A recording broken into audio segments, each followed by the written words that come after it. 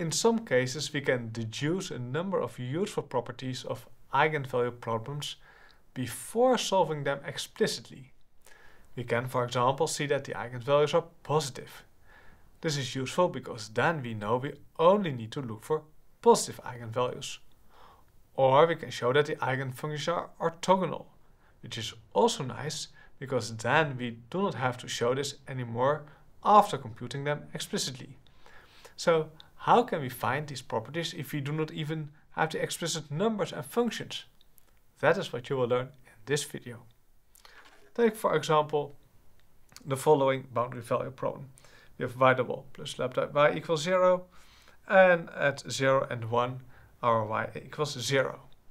Then we use the following inner product. If we have two functions u and v, we define the inner product, take the product and integrate from 0 to 1 with respect to x.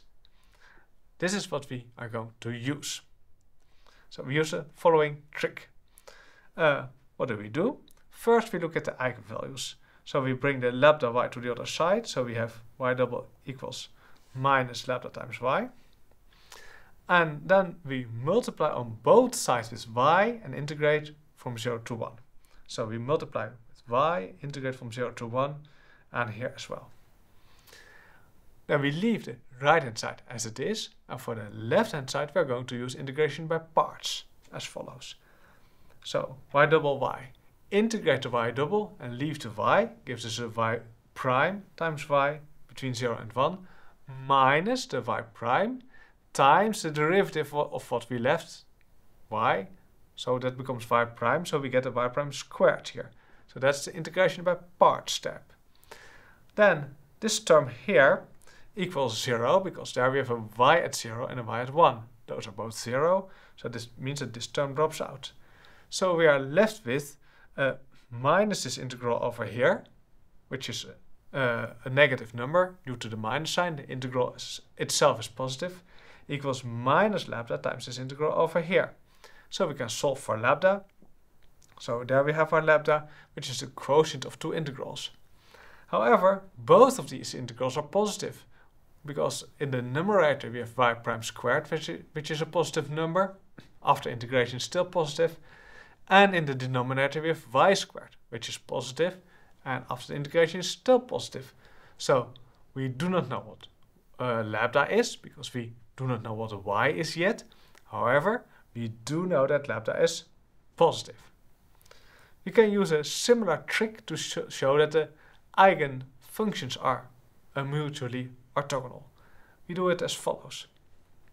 So take two eigenfunctions, phi m and phi n. So we know phi m double equals minus lambda m times phi m, and phi n double equals minus lambda n times phi n. Then we we multiply the first equation by phi n and integrate from 0 to 1. That's what's happening over here. And the second equation we multiplied by phi m and integrate from 0 to 1. And then you see here the right hand sides. So what we are going to do, we take now the difference of the two. So the first equation minus second. Now on the right hand side they are almost the same. They both have this inner product of phi m and phi n. That's coming over here.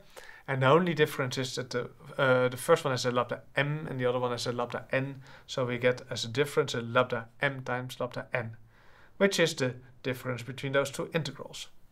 And now we are going to show that the right hand side over here, this one, equals 0 by using integration by parts.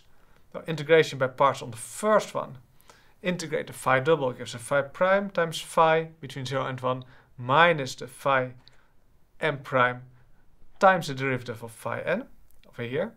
So that's the first term integrated by parts. Then we integrate the second term by parts as well.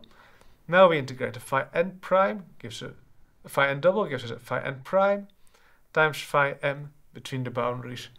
And now minus, with this additional minus gives a plus, the integral from 0 to 1, phi n prime, phi n prime. And now you see that these two integrals exactly cancel out. We are left with the boundary terms. However, the eigenvalues, the eigenfunctions solve the eigenvalue problem, so they also satisfy these boundary conditions over here.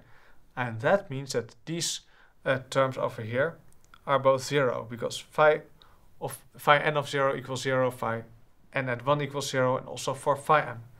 So that means that the entire right-hand side drops out, which means that we are only left with lambda m minus lambda n times this inner product between phi m and phi n equals 0. And that means either the eigenvalues are the same, so for m equals n, or if the eigenvalues are not the same, that means that the inner product between phi m and phi n equals 0. So that means if you have different eigenvalues, then your eigenfunctions are mutually orthogonal.